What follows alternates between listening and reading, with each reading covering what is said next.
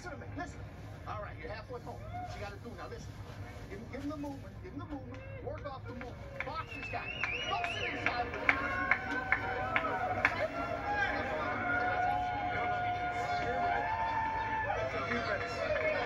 Take a deep breath. Vamos muy bien. Vamos. Tu tono anda creciendo. Your heart's getting bigger. Your heart's getting bigger. It's falling apart. Puro pressure con la. Put pressure. Pressure, pressure, pressure. This is interesting now. They feel that Jones is beginning to wear down and pierce the armor of Tim Williamson. Will he pump up the volume here, and does he have it in him? Let's watch as he's back to the right-handed stance. Is Guillermo Jones in the red and white. Williamson the southpaw with the blue trim. And halfway through, Steve, you have it how? Dead even, 48 apiece. I gotta love it. Kind of fight we like. Good action, no knockdowns, and pretty even. It's hot out here, it's 92. They're outdoors, the big guys. Will probably become as much a factor, especially in the second half of the fight here, as skill. And again, thing to talk about, Williamson has never been beyond 6 rounds. That is a quantum leap. He's got to find a way to either conserve energy or get this guy out of there. He certainly doesn't look in desperate physical shape. He still seems sharp, but he's flat-footed now. And trading with Jones may not be the best idea. There's that left blow. And you see Williamson, no reason to back up. He's not being pressed. But now he shoots the left jab, so the left hand being low doesn't make sense to me. If you're going to try to hook a southpaw with it, then maybe you carry it lower, as you pointed out. They stop punching now. Boy, Jones taking the wrong round off after really punishing Williamson in the last minute of the fifth. He's done nothing here in the sixth. Had the momentum, and his corner knew it. They talked about you breaking through, and he's falling apart.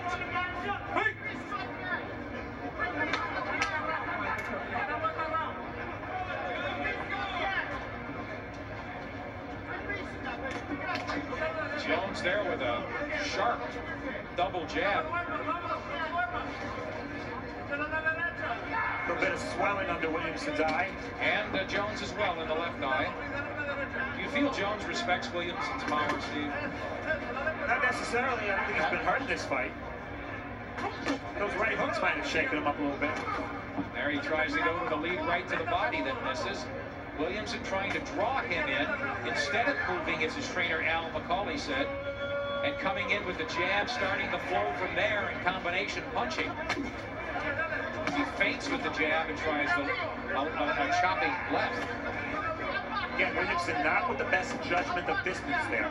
This round is 23 seconds left, and who's going to win it? I mean, neither guy's done anything here.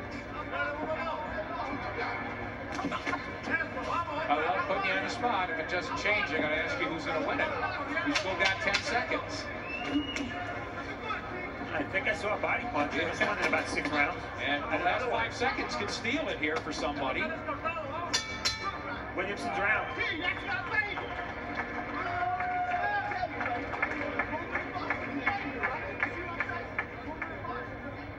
And as we go here to the 7th round, get ready to go to the 7th, we want to remind you that our main event is next. Brooklyn welterweight Luis Collazo, undefeated. Been on ShowBox before, had that torn rotator cuff repaired. Says he has worked on some things and is anxious to take care of business against the veteran Edwin Cassiani of Colombia. Collazo listening to you, Nick? Is that... Well, yeah, you know, I don't want to coach him, but you know how he gets psyched up. You watch the Scarface. He took it on disc with him here, and if that movie won't pump you up to fight, nothing will. Looks scary. Yeah. Get ready for round 7. They're both off the stool, and there we see Guillermo Jones out southpaw again, Steve. Good idea, bad idea. Let's see. He's had some success with it, and at times he's gotten hit with that lead right hook of Williamson because he's been in a southpaw stance. So let's see. I don't like the way he's southpaw. He's squared up. He's coming straight in. As you see Williamson in a southpaw with much more shoulder. Good point, yeah. The only reason I like it is Jones's best punch is his left uppercut. And he's more likely to land it from a southpaw stance. And there we see Williamson twice firing lead rights to the body. So maybe he feels there's plenty of target there. Williamson tries a left to the jaw. Jones not punching now. Not a hell of a lot of snap or power on that straight left from Williamson. And I think the reason for that is he is a natural right-hander. Most southpaws, you can chop off their right hand, they don't use it. They depend totally on the left. Williamson is not like that. There Williamson tries the lead right.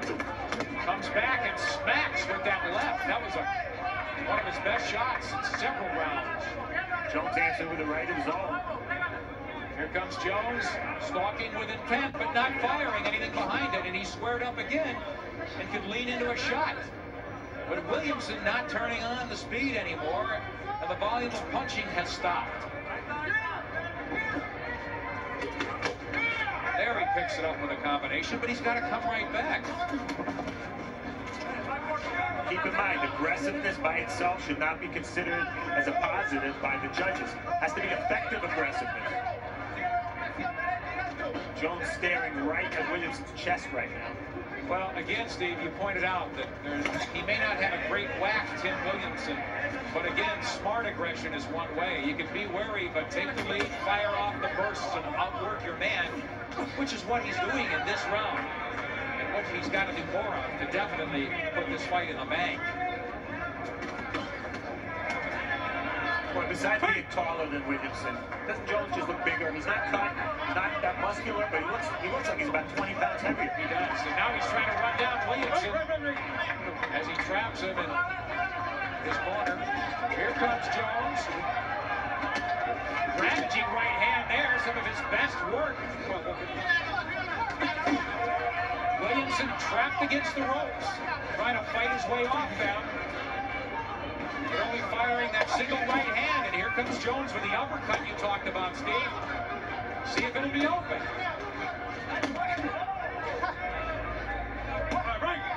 Now Joe Cortez breaks them, and Williamson swelling under the right eye. First sustained inside action this fight, and I think it's only good for Jones. Which puts him back into this fight as you would have him taking this round, I assume. No doubt. Hands down now, baby. Hands down. Give me the intro. We got 3 rounds left, baby. 3 rounds left. Set your eye. Now listen to me. Listen to me. You got to give me the angles, and you got to work off those angles, too. Everything behind the jab, okay? Listen. When you come to the body, come right back to the head. 4 pieces, 5 pieces. You hear me? You hear me? You see action in round 7. And it was all Jones. Counter punches, that's his specialty. Straight left hand, right hook. Move, move. Come right back. Don't sit in front of this guy and let him be there for the return. You understand? All right, now, start hooking off the jab a little bit, too. Start hooking off that jab. All right, seconds out. Sense of urgency there, I think, in the corner of Tim Williamson. Al McCauley wants his man to definitely pump up the volume, and he should. They talk about the jab and running Jones in circles, more or less, turning him, having him run into punches. Now we see Williamson trying to move in that direction, rather than laterally. There's a combination. So he fires 5 punches there, and a stiff left that connects.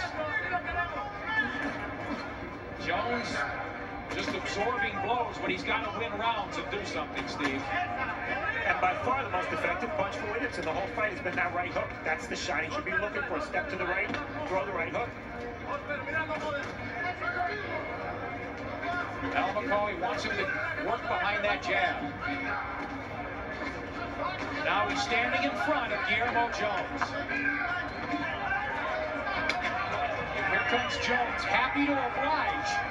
If you've got a target against the ropes, you better tee off, particularly if you sense you're behind in this fight. And and Jones can't feel he's winning it. How much steam on Guillermo Jones's punches, Steve? He's in front of us. Not enough to hurt Williamson, but enough to score points. Right now, he's the only guy punching, and his experience is showing. This is a seasoned 12-round fighter in a tough 10-round fight under tough conditions. He looks like the more experienced guy right now.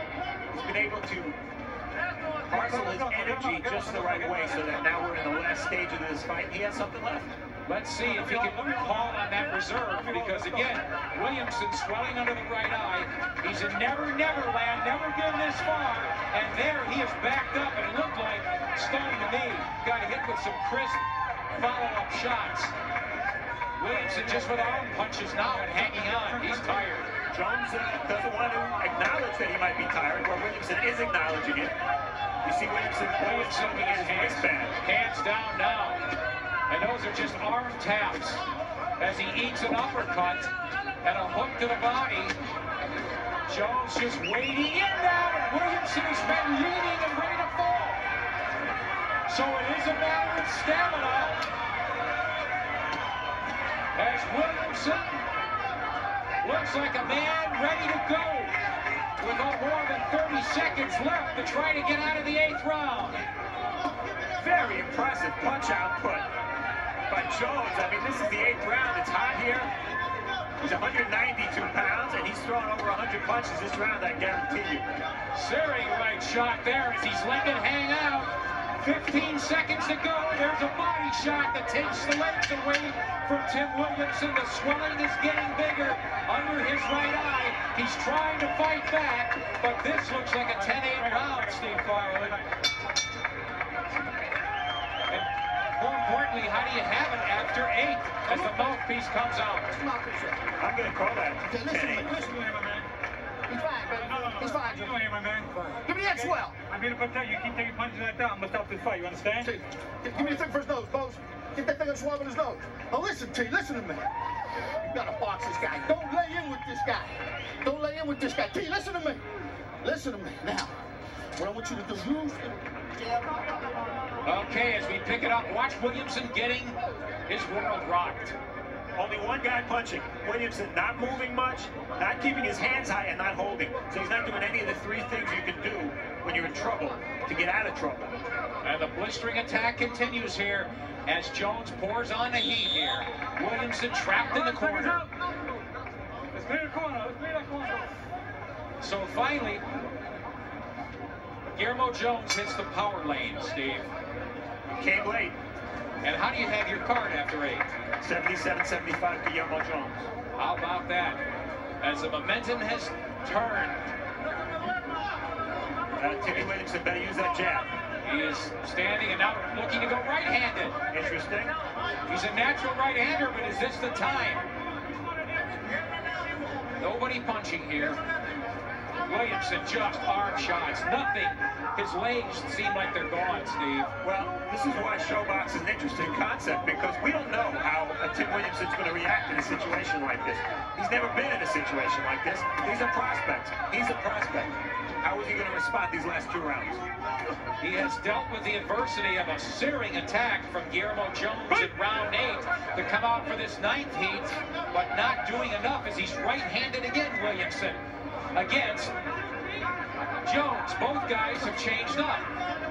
Williamson fires a left jab, eats a jab in return. As the action has slowed, there are 5 seconds between punches and more.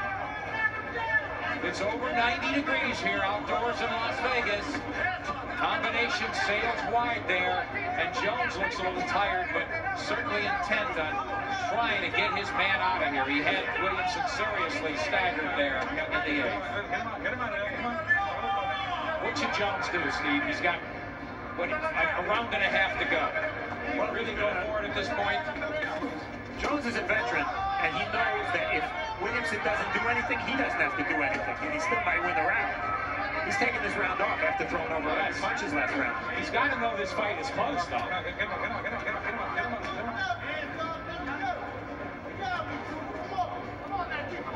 Jones has been happy to get into numerous exchanges, but so far each man is a little leery of the other, keeping their distance.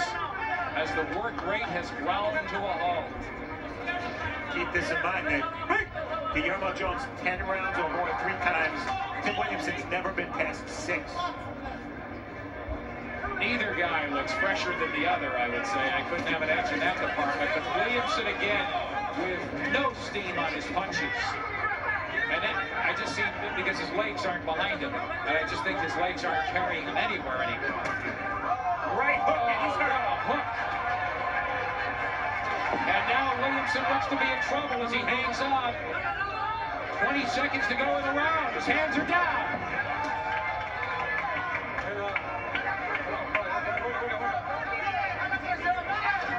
He is exhausted. And so here comes Jones at the bell as Williamson staggers around the ring, and Joe Cortez signals the end of the round and looks into the eyes of Tim Williamson, and will go to the corner and see if Williamson has it in him to continue. He's okay. He's okay. Yeah, here, get the phone, please. One more round. Oh, look, Tim. You gotta win this round to win the fight, baby. You win this round to win the fight. Look. You gotta come behind the jab, but you gotta come before each combination. Missile and the hook on the end of them. You hear me, T? You hear me, T? Look. You gotta back it. He's okay, Joe. And here we see the biggest punch in the fight, perhaps, Steve. And it came out of nowhere. He hadn't done anything all round. That was actually a left hook. Yeah, left hook right there. And here we see the end of this 9th round. Boy, Williamson gutty, but just not having anything to offer back. He has got to suck it up and find it. He has got to find out what he has in him. Rapid fire combinations. It doesn't look like he's going to knock Jones out. He's got to outwork him. And here comes Williamson out right-handed, and I don't understand why. Well, you know, right-handed or southpaw, it doesn't matter if he's not going to punch. There's a right hand by Williamson. But Al McCauley told him on no uncertain terms, you've got to win this round. It may not matter. I have Jones ahead by 4 points. I have him ahead too. Jones put some serious hope on Tim Williamson late in round number 9. Now Williamson trying to get his legs back under him, but you can't just survive here and backpedal your way because he's going to come up empty. Williamson red around both eyes, bleeding from the nose now, swollen.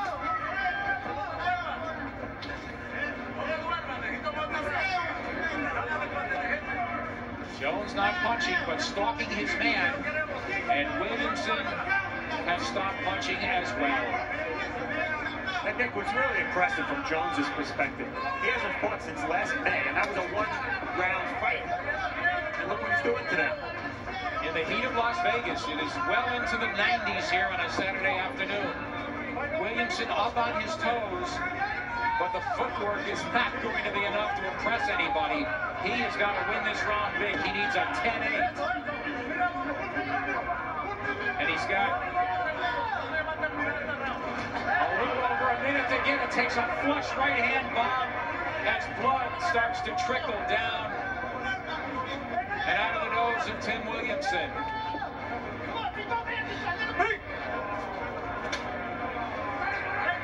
Here comes Jones again. Squared up dangerously and fighting target, but Williamson can't take advantage as we're inside a minute to go. Williamson's hands down. And again, both guys content. If you don't punch, I won't punch. Al McCauley screaming at his man to give it to me. Find it somehow. Give it all he's got. He's got to let it hang out. But there just is nothing there.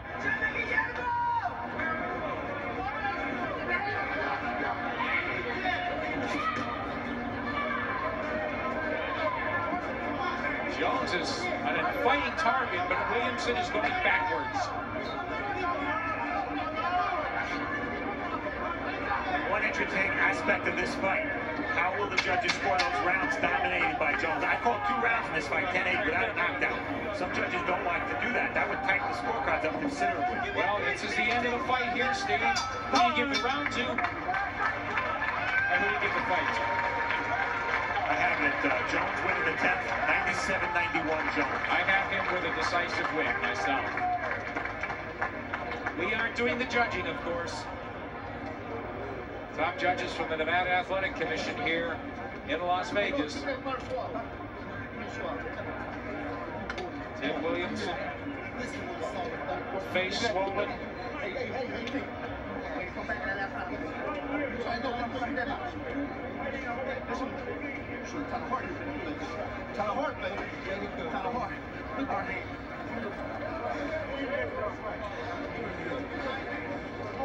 Panamá, dedica para la llave de mi vida y mis tíos, los quiero mucho. Saludos para Mariana Escalona y su familia. Saying hello to his family in Colón, Panama. Un saludo para Panamá, Luis. As he's feeling good, Guillermo Jones. Feeling he's got this one in the bank.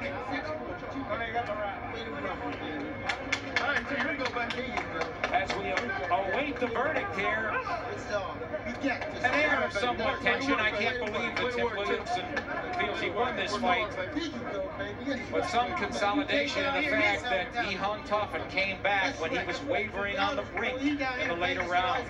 I agree, Nick. I mean, even if the judges have it closer than I did, how could you possibly have this fight for Williamson? I don't think it's possible. Stranger things have happened. A show fan, Sterling Promotion, the number one, Sterling. Sterling Promotion, I got it. Showtime. Boom. ¿Quién es campeón? ¿Quién es campeón? Looks like those are some of the best moves he's made as we go upstairs. Todd Triber has the official scorecard. Ladies and gentlemen, after 10 rounds of boxing, we go to the scorecards, and we have a split decision. Judge Dave Moretti scores about 95 to 94 in favor of Jones. Judge Dalby Shirley scores about 95 to 94 in favor of Williamson. And Judge Glenn Trowbridge scores about 96 to 93 in favor of your winner, Guillermo, the teacher Felino Jones. Wow. Okay, Steve, very briefly, let me ask you. Well, we know from how you had it, didn't seem to be that close to me either. I'm just glad they got it right. You know, yes. Two judges getting it right, at least in my subjective view. And I